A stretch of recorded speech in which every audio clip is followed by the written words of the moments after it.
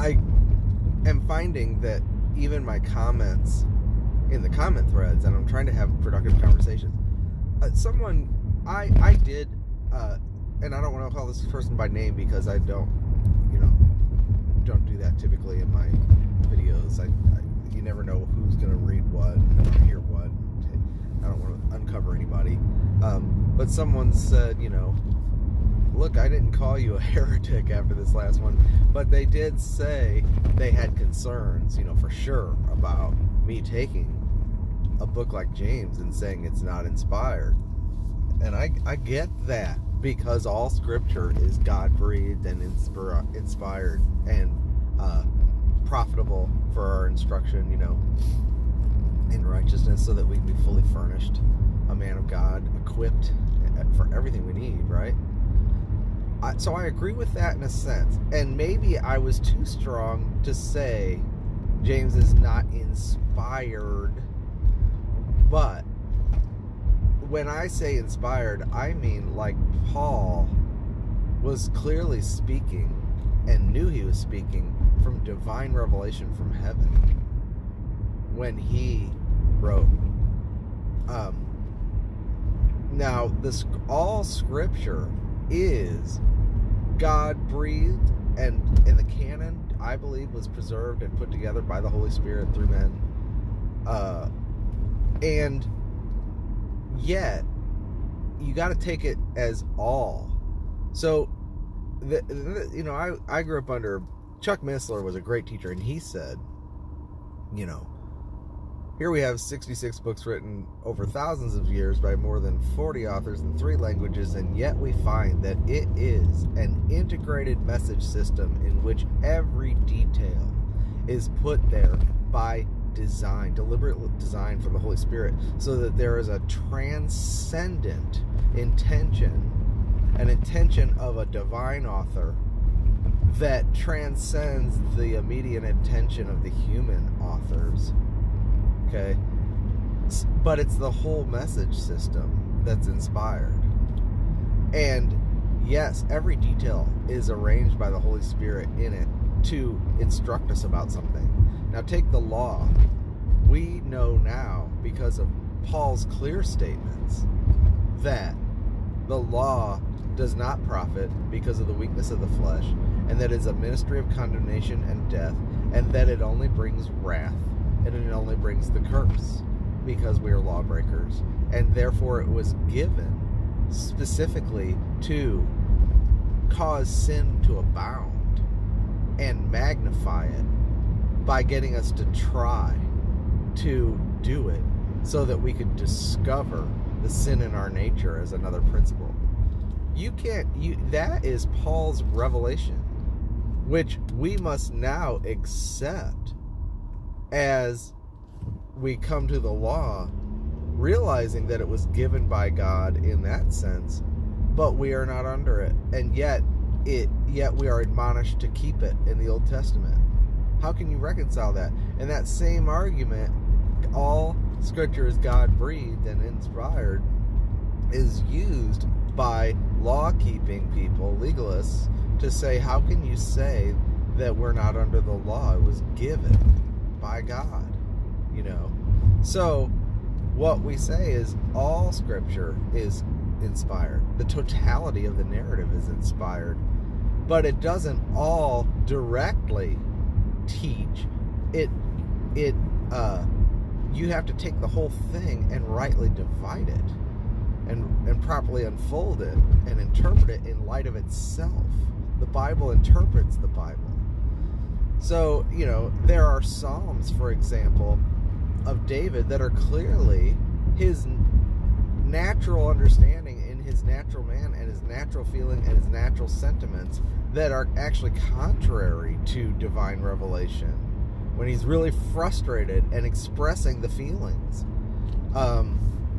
And there's places in the Psalms where he's clearly, got a wrong concept of justification in those feelings, Now, did he in an ultimate sense? No. Have a wrong view or something like that? No. But his feelings come out in those Psalms, and they are not all pictures of Christ and inspired revelation. We have to interpret the Psalms in the light of the entire narrative of Scripture if we're going to understand which ones are a type of Christ and which ones, how do we interpret the Psalms, you know? So that comes from letting clear doctrine shed light on every portion of Scripture. So we go to places that are clear to clear up places that are confusing or inconsistent with, you know, the whole. And then we find out, okay, there is a human element in some of this. God gave us a record that shows the blemishes of the people. It's very candid, and there's a history. So yes, it all instructs, but in what way? The law was a schoolmaster to lead us to Christ by showing us our need. The law didn't say, hey, you need to go to Christ. No, it did an indirect instruction by getting us to try, right? So that we would be experientially taught the conclusion, led to the conclusion that Paul finally, with open word and bold speech, clearly says. So, okay, here's a circular logic that I see. I can have fellowship with someone who says that James is talking about justification before men and can't be talking about faith saving, or faith not saving, and faith without works not justifying. He's got to be talking about justification by men. But how did they reach that conclusion? I agree with them that Paul's revelation is authoritative. So, but here's what they do. They say James's epistle must be inspired revelation. They start with that assumption. And because they take that for granted, now they have to say, well, therefore, he can't be disagreeing with Paul. Therefore, what he's talking about can't be the same justification that Paul's talking about. Because James has to agree with Paul that salvation is by faith alone apart from works, and that it's all by grace through faith. We have to assume that that's what he believes when he's writing this epistle. Why? Because that's what we have to assume, because it's in the Scripture. So that's kind of a faulty way of looking at it that takes a dogmatic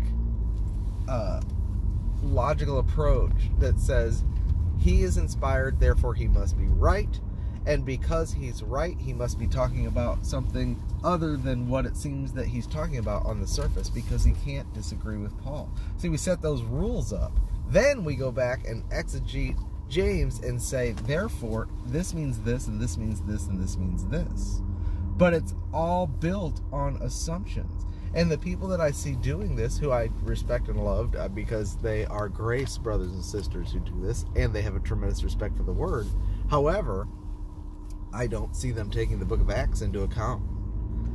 So they're not, at least to my knowledge, they're not considering the totality based on what Paul talked about in Galatians, which clearly,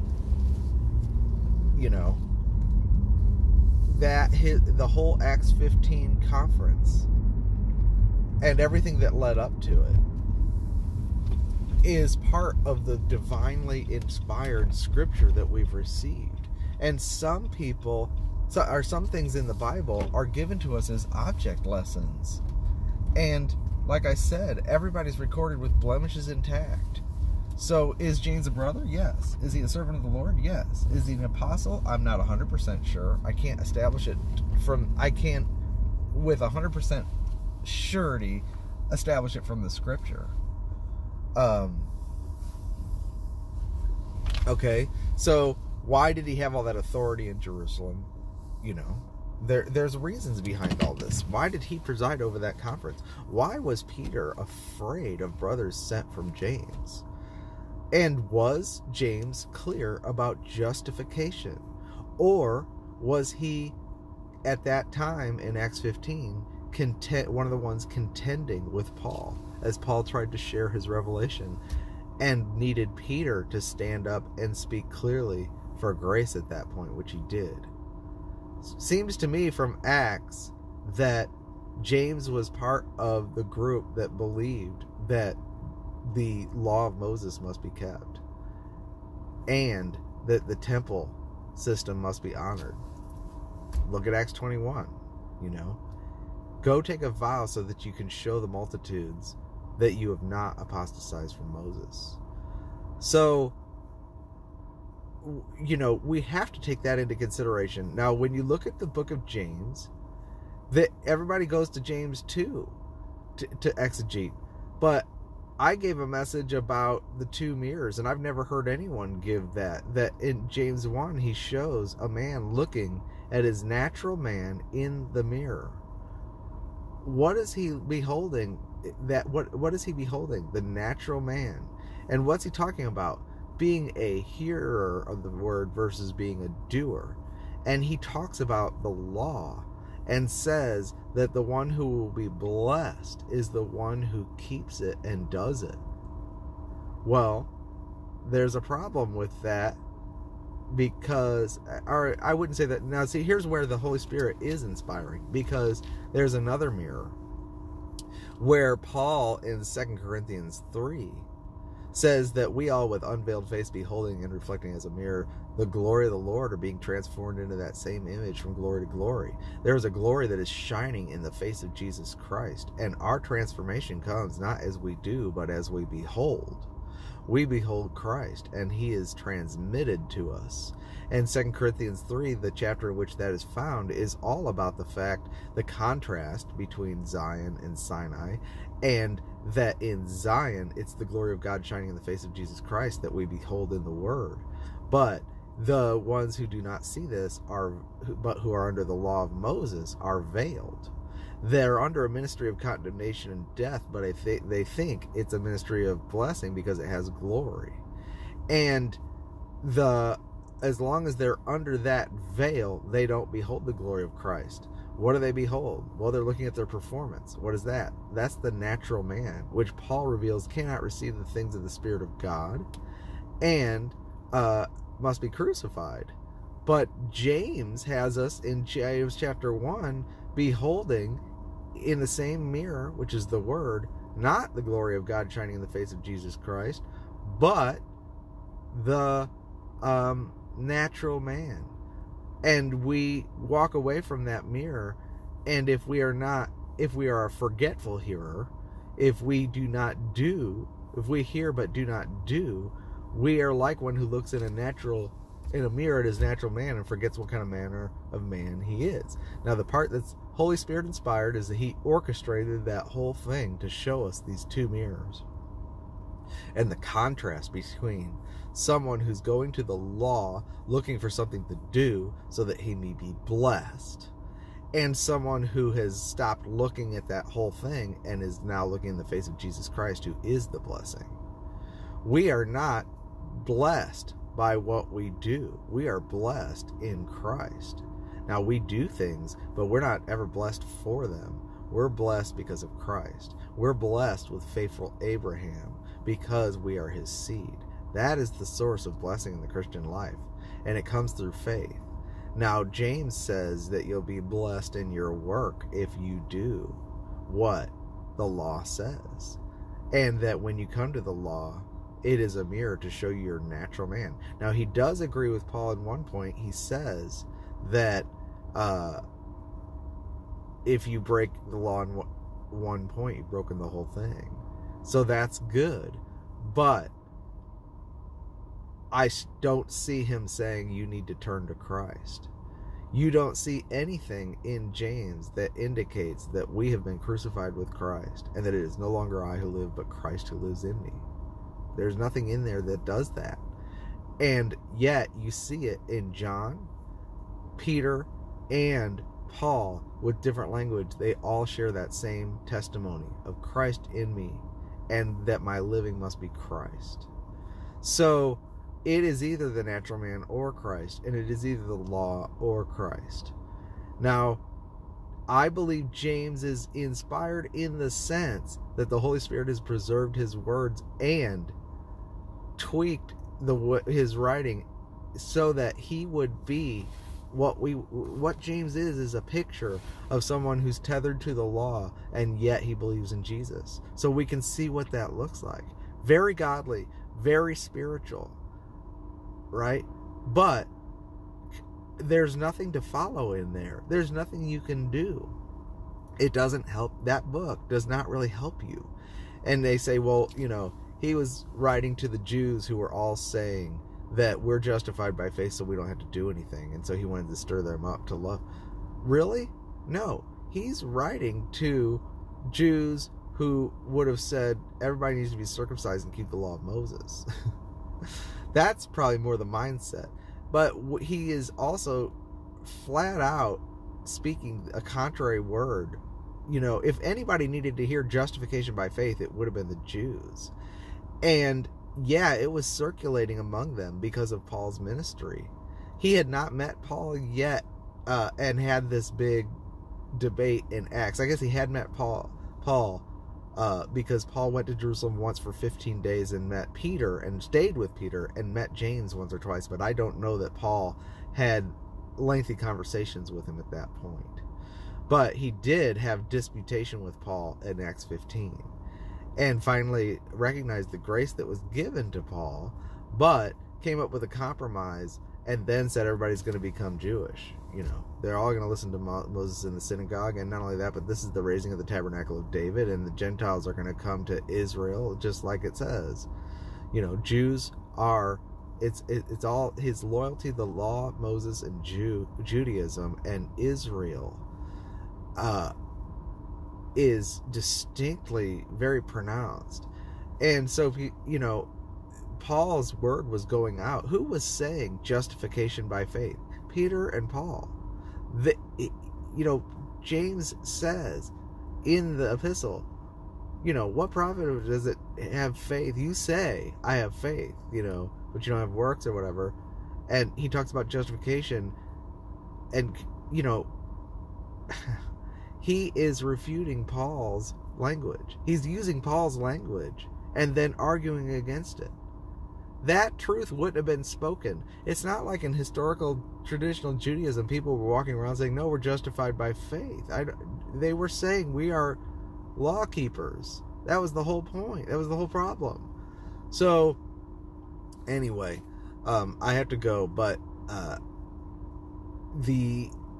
all Scripture is inspired, and it is there for instruction, but it instructs us in different ways. And in some ways, it instructs us by leaving a narrative in place, and yet the Holy Spirit is still there inspiring, but he's inspiring in a way that James wrote about that natural man looking in the mirror and didn't realize that Paul was going to come along and say something very similar, and yet clearly there's a total difference between those two men and what they see in the mirror. That's the Holy Spirit, obviously. So there's inspiration in that sense, but I don't believe that James is speaking revealed truth from the ascended Christ in heaven about justification. I don't believe that. I don't believe we need justification before men. And in fact, I believe justification before men. How do I know someone's saved? Because they're good? They do good works? A Buddhist does that. They do better than Christians. That's why the gospel wasn't received in China, was because the morals of Confucius seemed higher to them. But, it was eventually received in China, but that was the resistance it encountered. Good works don't save or justify before men without the gospel. The gospel is how I know someone's a believer. What do they profess to believe? And then as you dig into what they believe, you say, do they have the testimony of Christ? Now, yes, there are empty believers that don't actually believe, but you'll also find that they're also heretical in the Trinity, and you're not able to be orthodox in the sense of keeping the 7 ones of the faith in Ephesians, the one faith, the one baptism, the one Lord, the one hope, all that stuff, and have a right view of the God-man and his person and his work and relationship to the Trinity and how salvation works. You're not able to have a right view of that and be saved.